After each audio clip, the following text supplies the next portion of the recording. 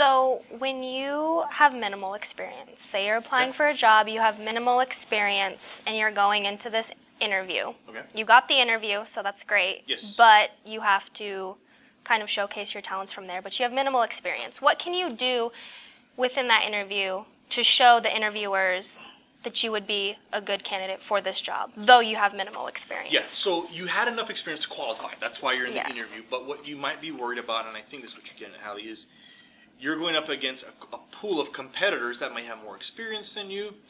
And if you're answering a question, certainly talk about the experience you do have. Right, Right? okay. Even if it is minimal. Even if it is a college assignment that you're talking about, or an internship experience that you had. So certainly say what you have in terms of accomplishments.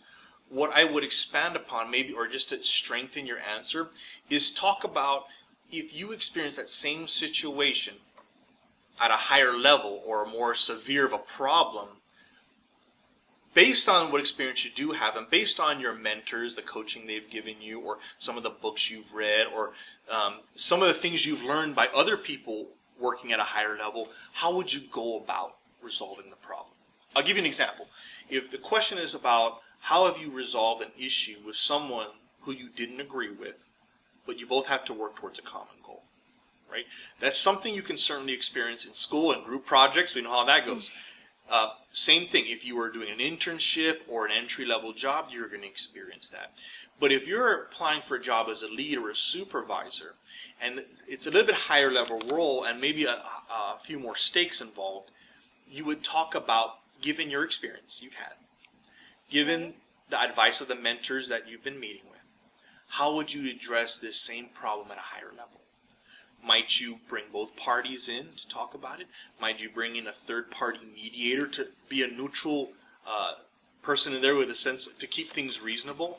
Or based on some of the advice in the books you have read, how would you approach it?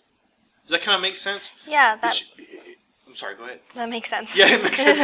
So, because what that does, it shows that you have some of experience, but you've put more thought into the situation. You know that on the horizon, more of those problems are going to occur. Those problems are going to occur at higher levels, and you've done what it takes to prepare yourself for those jobs. Or I'm sorry, not those jobs, those problems. Does that make sense? Okay, yeah, that makes sense.